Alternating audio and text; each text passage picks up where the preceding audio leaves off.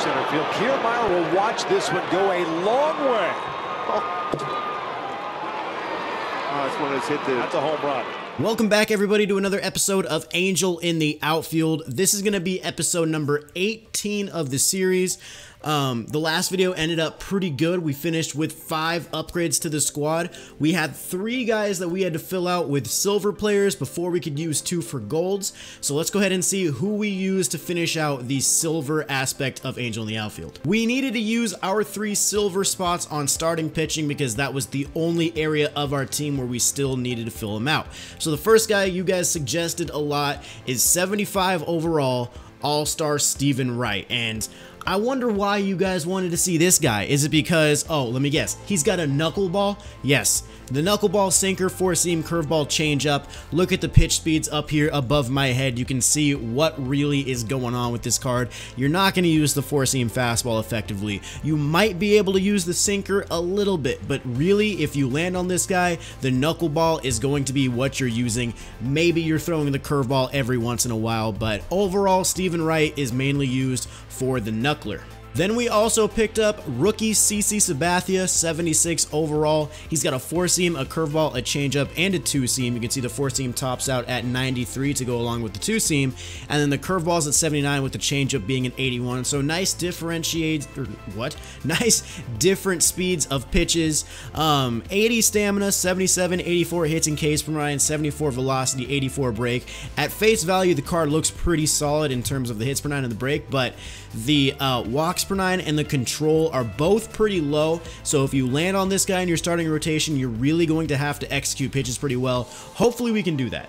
And the last silver that we added to the team is going to be Garrett Richards from the Los Angeles Angels. So Richards has a 4-seam, a slider, a 2-seam, a changeup, and a curveball. His 4-seam gets all the way up to 97, with his curveball being at 78. And he's got 87 stamina with 78, 67 hits and Ks per 9, 90 velo, and 93 break. He is playing down on the day, down to a 76, so the per 9s are not as good, so hopefully I don't land on him today.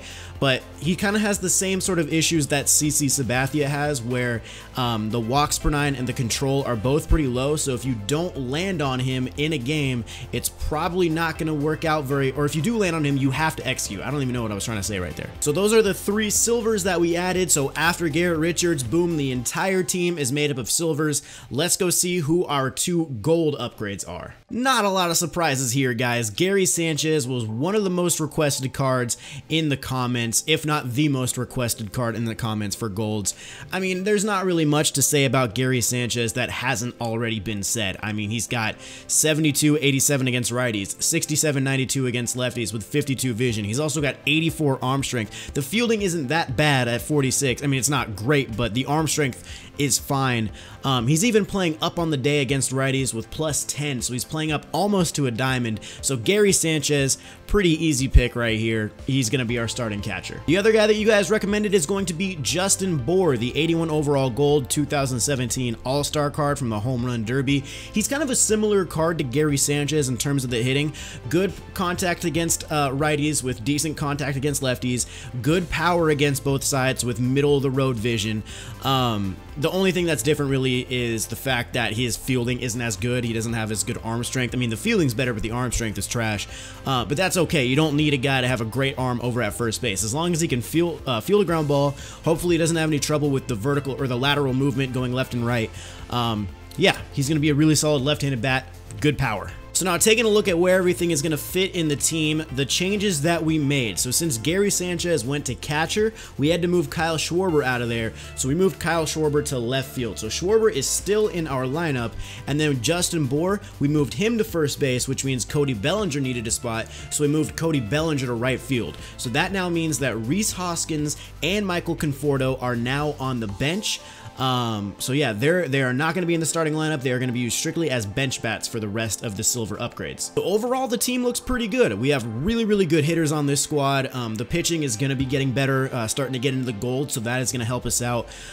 One thing I want to mention to you guys is I'm going to keep the theme going of every time we rank up a full tier, we're going to increase the runs per game needed for an upgrade. So we started off just base level. We needed 5 or more runs for an upgrade. Once we started upgrading everybody to bronzes, bases, then we needed 6 or more. Now that we've gotten the entire team to silver and even some golds in there now, we need 7 or more runs in a game in order to warrant an upgrade. So 5 or 6? No. We need a 7 spot to try and get another upgrade. Other than that, guys, that's pretty much it. Let's go ahead and jump into a game. This is actually going to be the first game of the new ranked season. Let's see how we do. Okay, we're going to be at home. We're taking on the Colorado Rockies. This guy has an all-diamond team. Let's go. We're facing Madison Bumgarner. We're facing Charlie Blackmon, Barry Bonds, Jose Ramirez, Nolan Arenado, Chris Davis, Sean Green, Dante Bichette, and Chase Utley. We did land on Stephen Wright, so that knuckleball is going to be in play today. By the way, this is my first game with a brand new controller. I went to Best Buy maybe 20 minutes ago and picked it up, so we'll see how this goes. You know, I haven't broken it in yet. First at bat, Charlie Blackmon gets a hit the other way. Come on, Schwarber, get the ball, bro. Is he really getting a triple on the first at bat? Of course he is. That's just the way it has to go, right? There we go. Got his creative player to strike out. That helps. Haha, got him again. Jose Ramirez down looking. Oh, man, I feel like such a D-bag, but you guys chose him, not me. I have to listen to what you guys say. There we go. Come on, DeYoung. You got to make a play. Come on, Paul. Come on, Paul. Get it across. Oh, he made the play. He got Nolan Arenado out on a web gem. Here comes Mike Trout, guys. First at bat of the game. Hopefully, he'll be able to get a hit off Bumgarner right here and try and get this game off to a good start. He's been good lately. I've been hitting a lot better in Angel in the outfield with Mike Trout lately, so I'm hoping to continue that theme into this game right here. We're already in a hitter's count at 2-0. He's going to give me another ball right there, 3-0. I don't like walking on the first at-bat with Trout. It seems to kind of make things harder going into the second or the next couple at-bats. And I just swung 3-0 on a curveball and popped it up. Are you kidding me? I'd very much like to see this PCI. I mean, I guess I was off on it, but man, that's frustrating, dude. 3-0, and I just can't. Yo, I cannot not pop up today. This is the second ranked seasons game I've played today. All day it's the same thing, just pop-ups. There we go. There we go. All right, that's what we needed. You got to base it up the middle. Paul DeYoung on with 2 outs. All right, come on. Let's get something going here. Kyle Schwarber, we got a fastball in the inner part of the plate. Get over his head. Oh, let's go. 63 speed. He's not going to get there. You got to stop. You got to stop. Really would have liked to score on that. 3-1 count to Glaber. I would just walk him right here. If you're not, like, you got literally the pitcher on deck. Yeah, I knew he was going to do that. Got a fastball, but of course, the pitcher has to be up at the plate in that situation. That's just unfortunate, man. That sucks. Yo, Blackmon tried to go the other way again. He might be safe on this, though. Yo, Blackmon is my nemesis today, apparently. He's stealing on the pitch. Probably a good decision. Or maybe not. Maybe Gary Sanchez is going to hose him. Let's go, man. He thought he could run on the knuckleball. Not with Gary Sanchez back there. Here comes Mike Trout for his second at-bat of the game. If I get something to hit early in the count, I'm letting loose.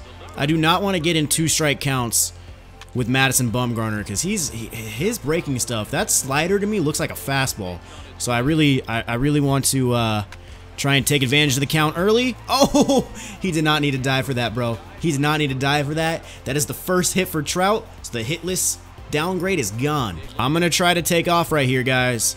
I'm going to try to steal this base. He gave me a breaking pitch. He's halfway there easily. Let's go. Mike Trout stolen base. That's an upgrade. Okay, that's fine. Gets Trout to third base. It's basically a bunt.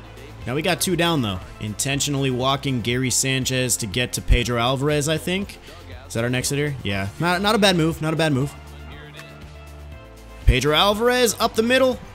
Didn't quite get it all the way through, man.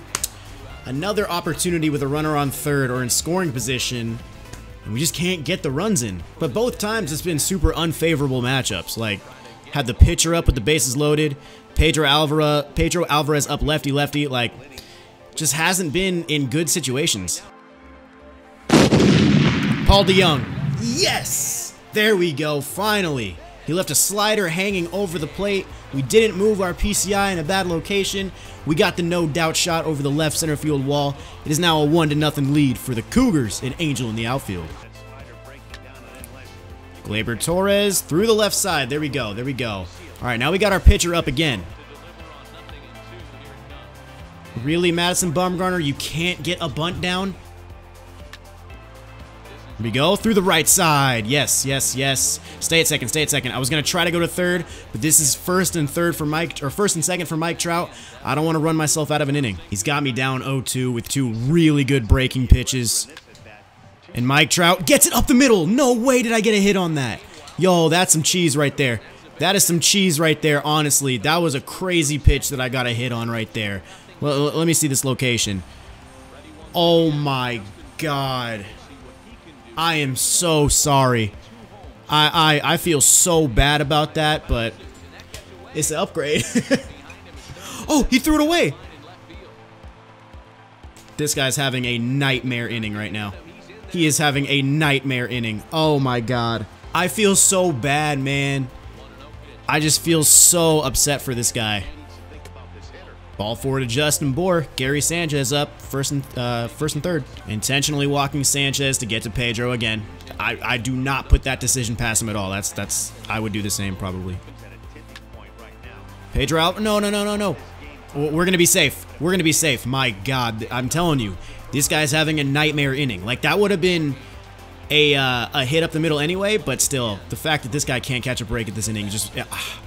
I just feel for him, dude. There you go. All right, wait. I'll take a 4 spot, bro. Paul DeYoung got 2 at-bats. We literally batted around in the 4th. There you go. Starting off the 5th inning. Pretty much doing the same thing he did to start off the 1st. Base hit down the line against the shift.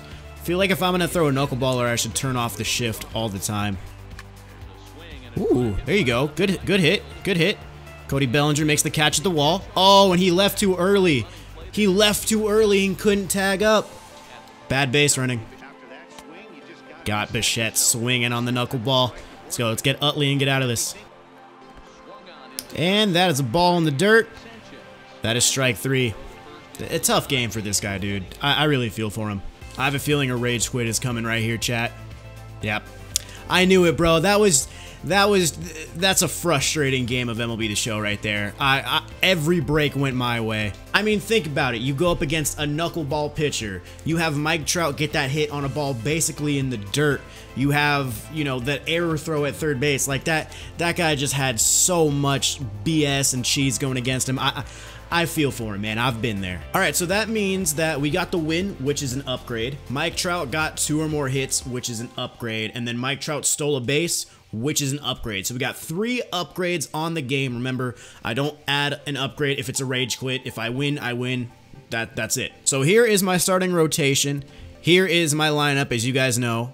Here's the bench, but don't worry about the bench. And then here is the bullpen. So make your guys' picks down in the comments. Let me know which 3 guys I should add. I need 3 gold players anywhere on this team other than the bench. So let me know which guys I should pick up. Should I go after offense? Should I go after relief pitching? Or should I go after some starters? Let me know what you guys think down in the comments. But anyway, I'm going to call it here, guys. Thank you for watching this episode of Angel in the Outfield. Drop a thumbs up on the video if you did enjoy it. Subscribe to the channel if you are new. And I'll see you guys in the next one.